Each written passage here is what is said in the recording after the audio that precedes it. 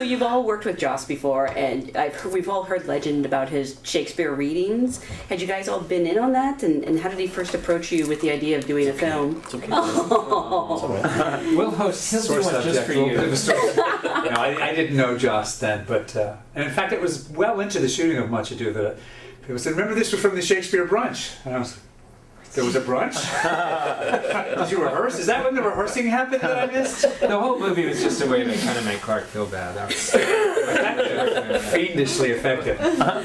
Talk about the brunches. They started pretty far back. I mean, even before Angel, I think they might have started. Yeah, or at least the brunches are the readings, right? Because then I missed out on the brunches too. I went to one reading, but does that count as a brunch? That counts as That's a brunch. Yeah. Okay. Were there bagels? Now called There was food. There was always a spread. That was it. Yeah. It was at Jessica's house. Yes. And, not the house that's in the movie. They started at a different house. Oh, really? Yeah. He would like email the week before, and you'd see a bunch of people's names who were writers, actors, people's cousins. Friends, you know, it wives. was whoever, and he would just say, "I want to do this play," and then whoever replied, he would email you a part, and then he would make cuts to make it funnier or quicker or whatever. Cut the boring bits. Who were some of the roles you guys played during that time?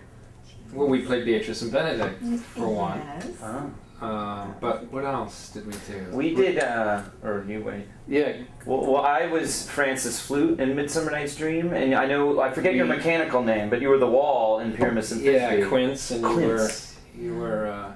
Alan Tudyk was Yeah, Bob. we did Midsummer Night's Dream. Maybe he did it twice. He's done it a few He's done times. it more. He's done it a few times. Because I don't think you were in He mine. always chooses to do the ones that everyone likes Mine. multiple times, Yeah. and then skips over. I think the first was the boy. James Marsters doing the Scottish play. Might have been the very first one. Cool. And then there was a Hamlet in which Joss read Hamlet. Mm-hmm. I love that you observed the superstition. Yeah. That's really nice. Bring a little. Alexis did one part, and I can't remember what it was, but he had the funniest voice. Remember? I went to a cookout once where the cast did Seinfeld. Did Richard III. Oh, for real? No.